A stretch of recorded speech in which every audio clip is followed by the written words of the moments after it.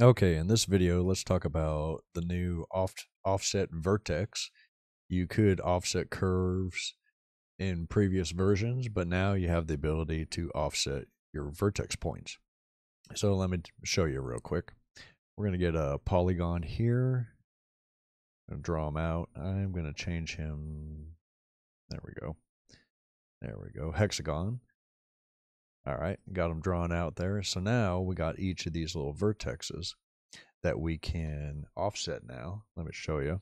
Let me switch over to just vertex selection, grab all our vertex, and just hit O, and then drag out. As you can see, it'll draw out vertex in each direction. So now let's do something kind of cool here. Let's make a fun shape.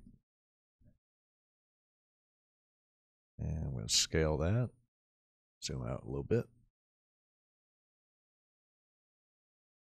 There we go. And I'm just going to select all our vertexes again, B to bevel, and go in the positive direction. There we go.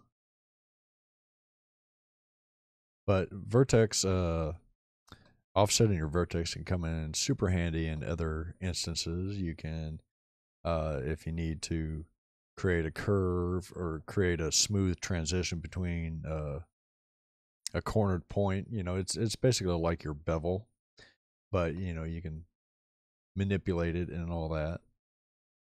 So let's finish this shape up here.